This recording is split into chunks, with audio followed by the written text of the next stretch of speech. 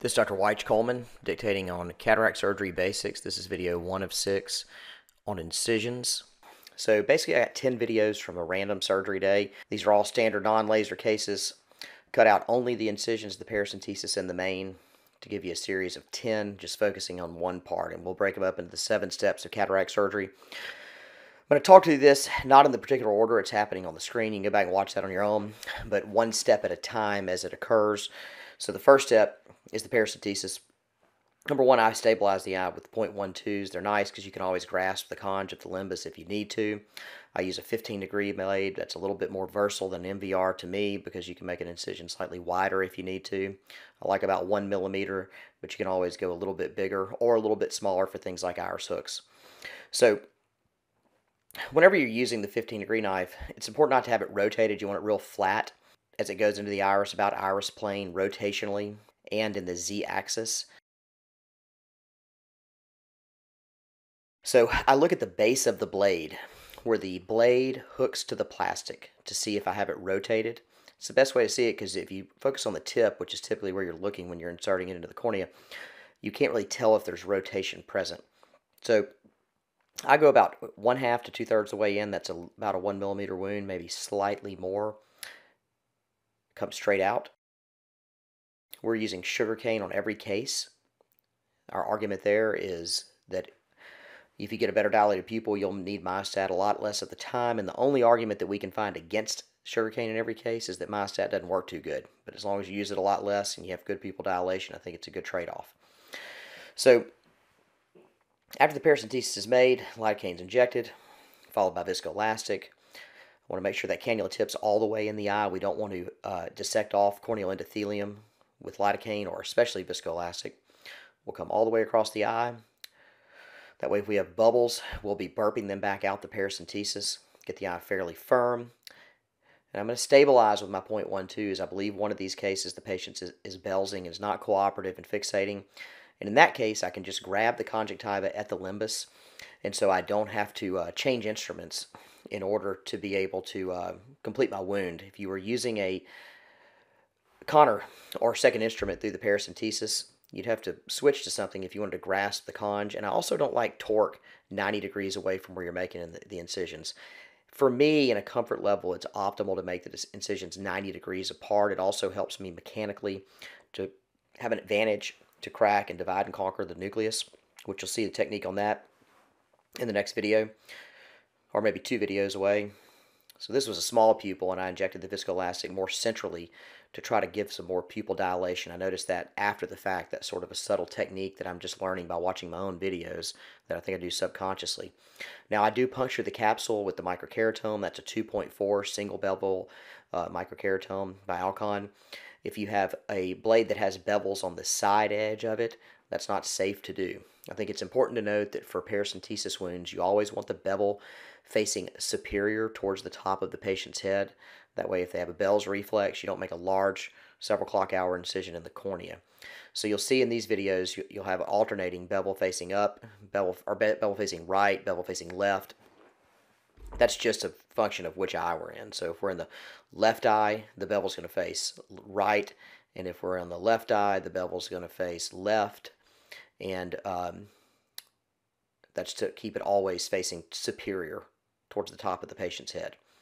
Now I make a 2-step main incision. I used to make a 3-step, but I think a 2-step is adequate, so I'm basically going cornea plane, then iris plane, and pushing down slightly as I enter into the eye, so I'm controlling the length of the incision. A paracentesis incision basically should be iris plane, flat. You see I'm grasping the conj here. I've got the 0.12s ready to go, so I don't have to change instruments to do it. A somewhat uncooperative patient, you saw the light go out and light go back on. Sometimes when people can't fixate on the light, you can turn it off, then turn it back on, and that'll help them find it and fixate. In this case, it's not helping much, and we're just going to have to suffer through this one. I think the patient gets a little more sedation and does better.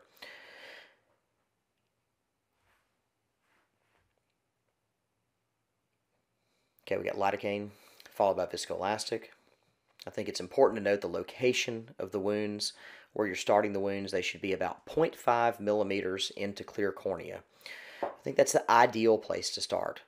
So if you get too anterior, that's really a problem with the main wound, even more so than the paracentesis. So I want to start about a 1/2 millimeter into clear cornea for both of the incisions. You'll see I'm pretty consistent in this location, and the depth and basically the whole technique seems to be pretty consistent from patient to patient, even with different levels of patient cooperation. Now, on your main incision, if you make it too far anterior, it'll torture you the whole case and it could get close to the visual axis. You don't want it to be anterior because it's initiated too anterior or because it's too long. And I think about a 2.5 millimeter length is about right. So you'll see the length here. There is a mark on this blade. I like the 2,4 keratome because it gives you a guide on when you should go ahead and penetrate into the anterior chamber. If you make it too posterior, it will track back into the conjunctiva. It's important not to push down as you're initially making your cut. You can push down to enter the anterior chamber, but do not push down as you initiate the wound because that will cause the edges of the blade to track posteriorly into the conjunctiva. You can get conjunctiva bubbling from BSS getting trapped underneath it, and that can cause a heck of a problem for your view and some discomfort for the patient afterwards. Get the eye fairly firm. I've seen people use many methods to stabilize the eye. Fingers, Connors in the paracentesis wound.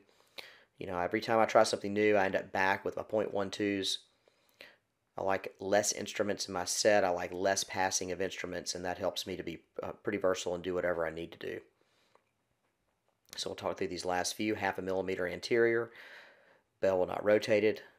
1/2 to 2/3 the way in. I'm going to get the cannula tip all the way into the anterior chamber before I start a major injection. You can inject a little bit, but you want to make sure that you're in so you don't dissect away endothelium. A little pain with the lidocaine. Be ready for that movement. I'm injecting a little viscoelastic. I guess that was a little another dab of lidocaine to make sure we've got it good and numb. Sugarcane, I should say. I misspoke there. Okay, here comes the viscoelastic. We're going to inject a little bit and then come all the way across the eye and bring the fluid weight back towards the paracentesis. And that way, if we have any bubbles, they burp right out of the eye and they don't obstruct our view when we move on to the next step, which is the capsulorhexis. 90 degrees apart on the wounds again. And I'm going to start a 1/2 millimeter anterior, about 2.5 millimeters in length. Puncture the anterior capsule. That puncture is going to be our starting point for our capsulorhexis. I really like that technique. We'll talk about it more in the next video. So I hope this series helps everybody. I like to break it down for those interested in time and efficiency. The incision portion, if you take this 8-minute and 17-second video divided by 10, that's 48 seconds on average to complete a paracentesis, inject sugarcane, inject viscoelastic, and complete a main wound and puncture the anterior capsule. And that just gives me a starting point, and rather than having to drag a somewhat blunt instrument across the surface of the capsule, I can go ahead and just go in with my tips close together on Utratas, lift up, and begin the capsulorhexis. Okay, be sure and watch the next one, and thanks for watching this one.